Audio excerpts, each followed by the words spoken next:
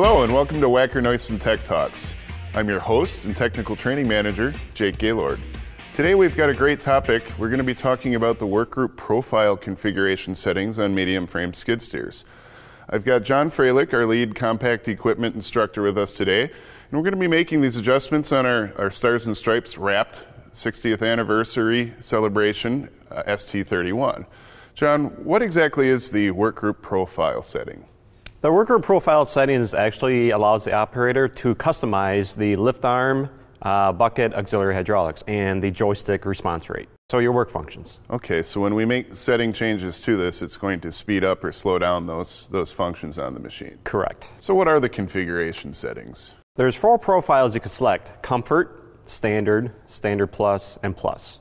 Okay, so can I assume that Comfort is the least aggressive and Plus is the most aggressive, John? Yes, correct. All right, John, I also see a lift arm start and a bucket arm start current field on this screen. What exactly are those? Your start current values for the lift arm and bucket are actually relative to your joystick input. You want your work functions to operate as soon as you move the joystick. Okay, so those data fields, are they editable and are they set from the factory, John? They are set from factory, so the machine is actually calibrated from factory. These are also editable, so if the operator needs to get in these fields, you can use Wanda and actually change these values. All right, so this machine has these different profiles. What is it set to from the factory?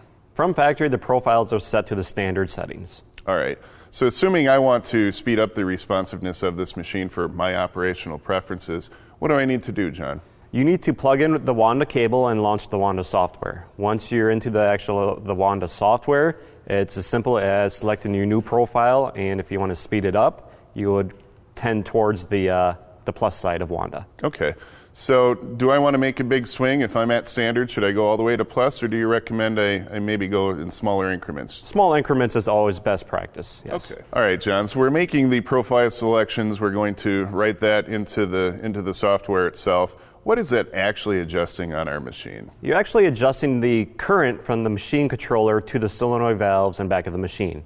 So based on the operator's input to the joystick, it sends a digital signal to the machine controller.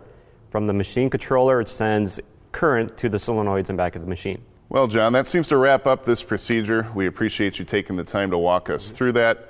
For more information on Wacker Neuson training, please visit our website or join our text club. Simply text the word WN training to 31996. For Wacker Neuson and All It Takes Tech Talks, I'm your host, Jake Gaylord, saying goodbye for now.